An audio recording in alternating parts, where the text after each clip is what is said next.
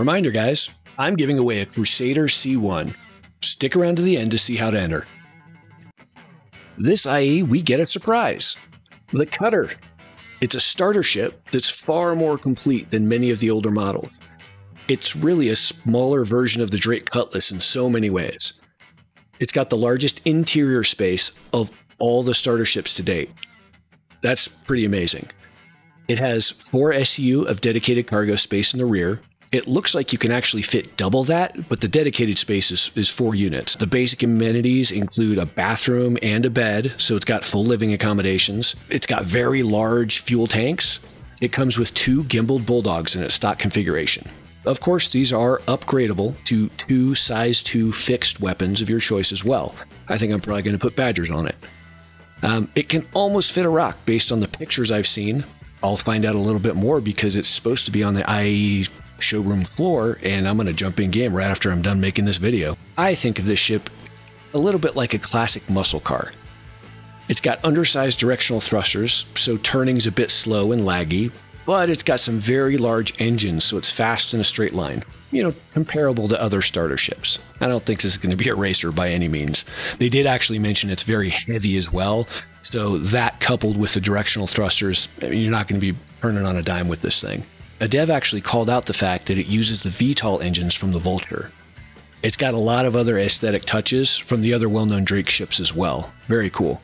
It definitely has that whole Drake look and feel, so if that's the kind of ship you're looking for as a starter, I really think that this is going to hit the nail on the head. So the Drake Cutter is going direct to Flyable with IAE, so it's launched as of now and it is available in the store. The Warbond starter pack is $45.